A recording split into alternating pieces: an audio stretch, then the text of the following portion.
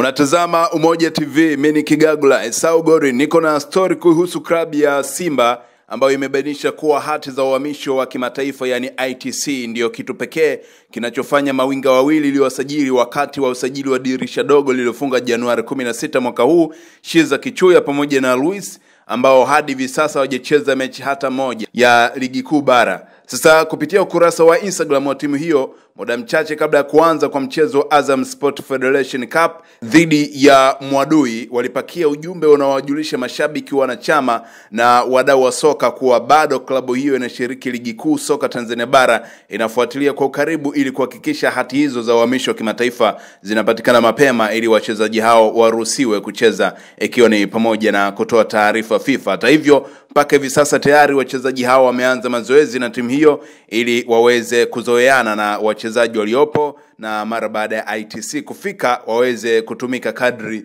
ambavyo kocha 7 ataona inafaa.